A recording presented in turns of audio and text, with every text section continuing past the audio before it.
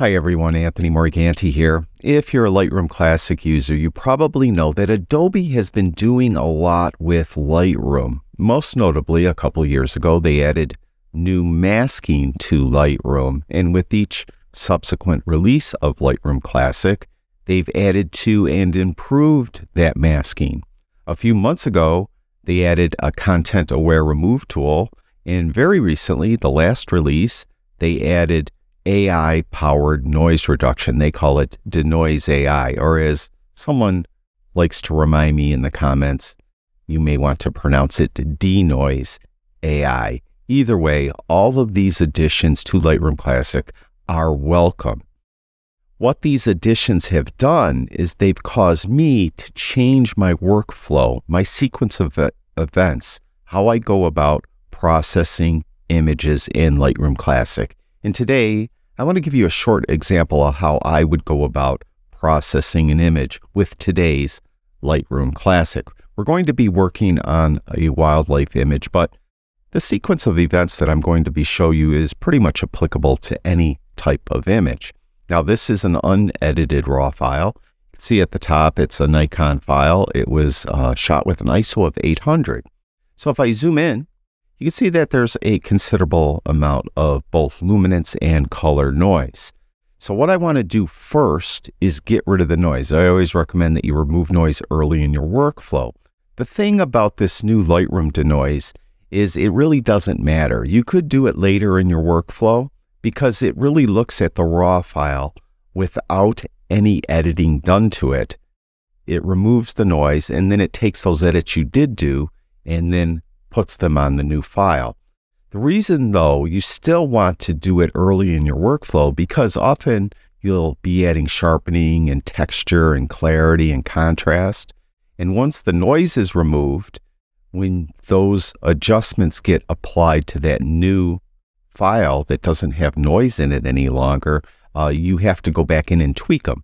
So you might as well just do noise reduction right away. So that's what I'm going to do.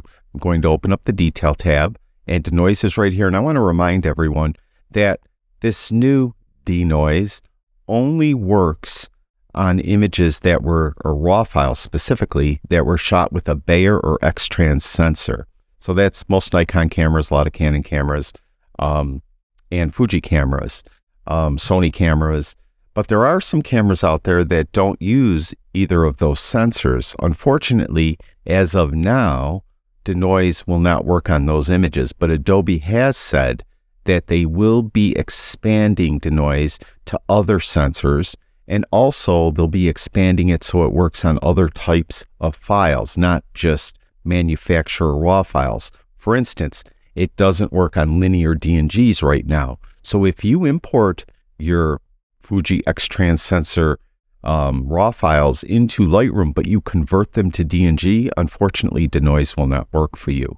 But as I mentioned, Adobe said they will be expanding it in the future, and hopefully it will work on DNGs very soon and work on other file types, including JPEGs and TIFFs.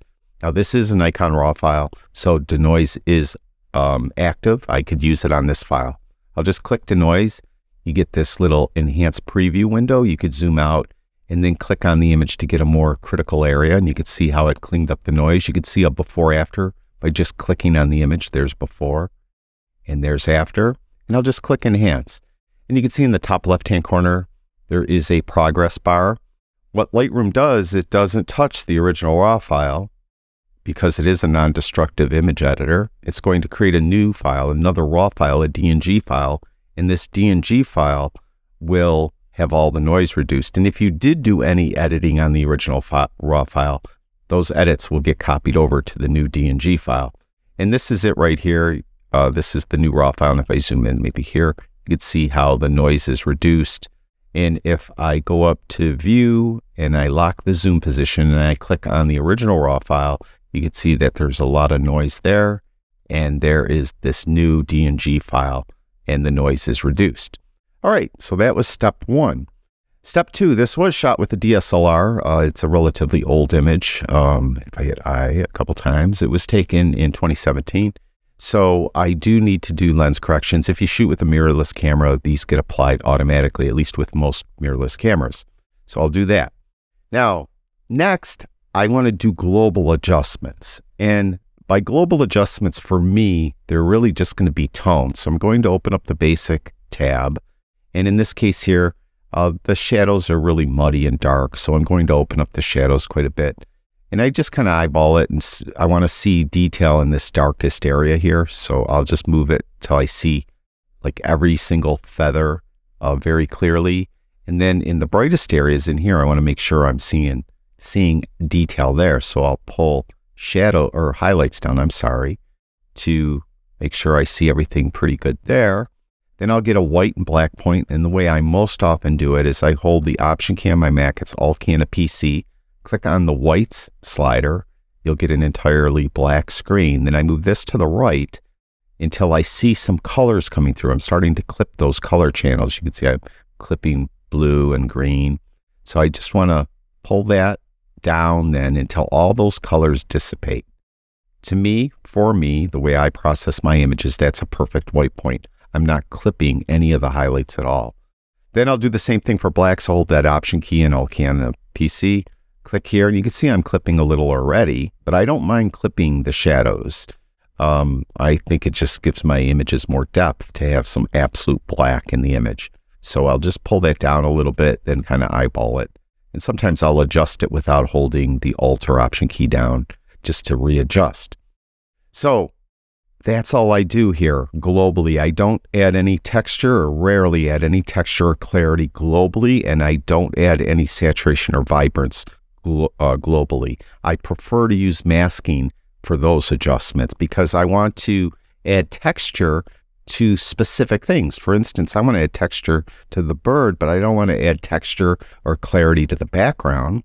So I'll save those for masking. So I won't do anything here. And this is a big difference in my workflow compared to what it was just a few years ago, because my next step used to be just go and move texture and clarity. And now I'm not going to do that.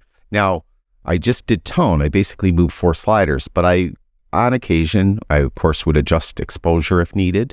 I rarely use contrast slider. I prefer to use the tone curve if I want to add contrast.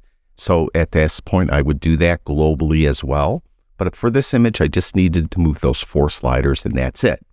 Now, the next step is you need to remove any spots, or if you have any objects you need to remove. These should be done before you do any masking, because if you remove them, or if you do masking first, then try to remove, let's say it's a landscape image and there's a paper cup on the ground and you just want to remove that, and you masked the grass so that you could make it more vibrant or something, what you'll find is that the spot removal or whatever you're using to remove that cup, it will look horrible. You need to do any removal, any spot removal, cloning, or healing done before you do masking. Now for this image, I really only have this one spot right here, and I want to get rid of it. So I'm going to click on the little band-aid here. As you can see, it's the healing section, and I'm going to use this first one, the new one, the Content Aware Remove tool. And I got a brush that's a perfect size. I'll just click once, and you can see it got rid of it. I have opacity low, but we'll turn it all the way up, and there, totally got rid of it. So I'm done. Of course, as I mentioned, if there were other things I wanted to get rid of, if there was a piece of garbage up here or something, or bird poop or something, and I wanted to get rid of it, I would do that now. So now I'm ready for masking, and this is the good part. This is where I really adjust specific parts of the image to my liking, and the key point is my liking. This is where you could really express yourself in your photography. Instead of doing all these global adjustments that everyone always does, you could do specific masking adjustments that suit you. So what I'm going to do is I'm going to open up the masking tool, and I want to do something with the bird first. So I'm going to click on the subject, and you can see with the red overlay, it found the bird perfectly. This is where they've improved the masking with each subsequent release. When masking was first introduced and they had a subject mask, it didn't work as effectively as this, but now it's working great.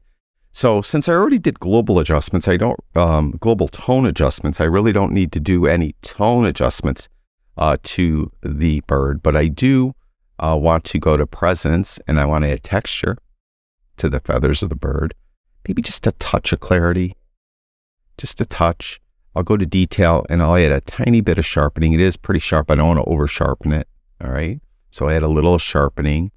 And then I'm going to go to color. Even though the bird is generally black, white, and gray, there is just a little splash of color here under the wing. So I'm going to go to color. And I'm going to go to the saturation slider, and I'm going to move that to the right a little bit. So that's my mask that I did for the bird. I think that's fine. I think that's perfect. Now, this log or piece of tree that it's standing on, I want to do something with that. That just kind of looks drab. So I need to mask that. But that obviously isn't the subject, and that isn't the background. So how are we going to mask that? Let me click here, and you'll see objects. It's an objects mask. So we'll click that. And what I want to do is use the brush. There's two different ways you could do this, or modes. You have a brush, and then you have the ability to just like draw a rectangle around something, and it will find what's inside of that rectangle. But in this case, I'm going to use the brush. And I'm going to use a pretty big brush, and I'm just going to draw around the outside. I don't have to worry about tracing it perfectly, nothing like that. Just going to draw like this. Something like that, and then let go and let it find it. And there, look at it, found it perfectly. So it found the log. Fine. So what I want to do here is I'm going to go to tone first.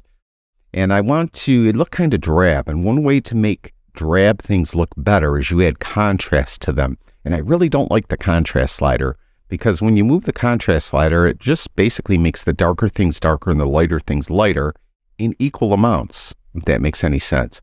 I prefer to do it my way. So I'll go to the whites slider and I'll move that to the right. And I'm just making the brightest parts a little brighter. And I'll go to the blacks and make the darkest parts a little darker. So I just added contrast. I could do this similar thing with highlights and shadows. I don't think I need to do that here. But what I will do is I'll go to color, and you can see there is a lot of nice earth tone color in that log. So I'm going to take saturation to the right, maybe a lot. It was kind of a colorful log. It was kind of rotting, and it was good. So I think that looks pretty good right there.